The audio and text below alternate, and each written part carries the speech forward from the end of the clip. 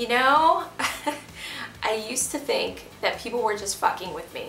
I really did, because I kept hearing people say, whenever I was really, really wanting something to happen in my life, don't get attached to a result.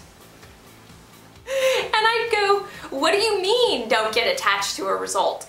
Why would I be going after this thing that I want? Why would I be working this hard if I'm not gonna want this result that's supposed to result from all of my hard work? I want the result. What is wrong with wanting a result? Now I understand that there's nothing wrong with wanting a result. There's nothing wrong with goals. There's really nothing wrong with even getting attached to a result. I'd like to reframe wrong more so in the context of what serves you. And the more and more I started reframing it in that context, I realized that it wasn't serving me to get attached to a result.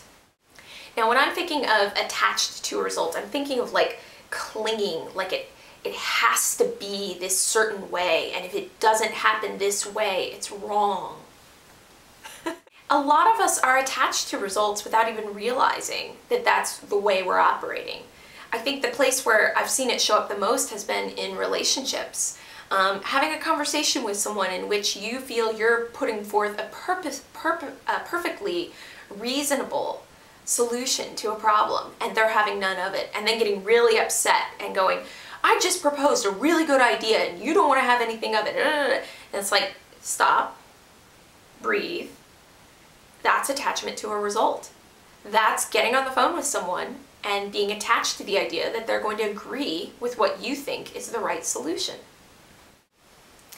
Wherever possible, I try to get rid of right-wrong dynamics in my life as soon as I notice them appearing, because not only does right-wrong play in with triggering the inner critic who's always looking for a way to categorize the world as black and white rather than seeing it as shades of gray, very reactive, very little kid view of the way the world works, right?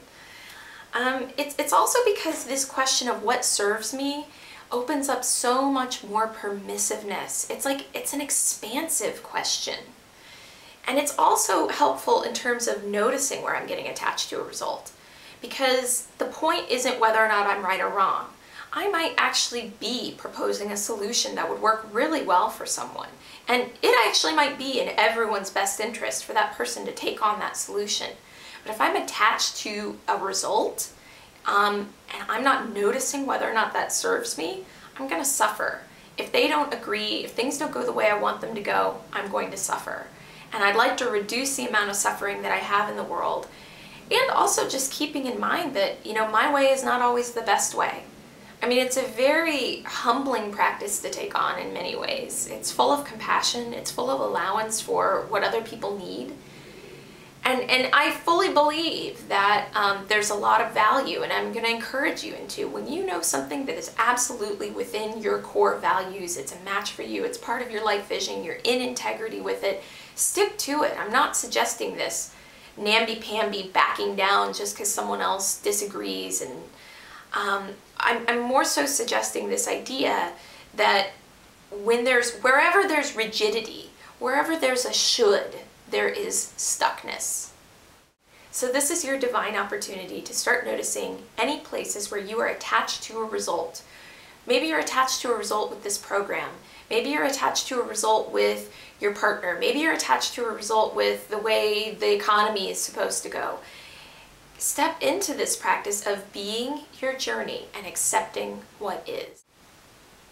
And finally, add should to your list of words that are powerless or limiting. Those words include things like can't, I don't know, never, have to, had to. They're all victim-y words. Should is another one. Nobody likes it when someone is shoulding all over them, and I would hope you aren't living your life shoulding all over yourself. The shoulds, not powerful. I mean, it just sets up all this obligation and putting your power externally, letting go of the shoulds. Life should not have or should have worked out a certain way. No, not serving you at all. Life worked out the way it worked out. Life is what it is, and life will be the way it will be. What you have control over is where you put your intention and your attention around all of that.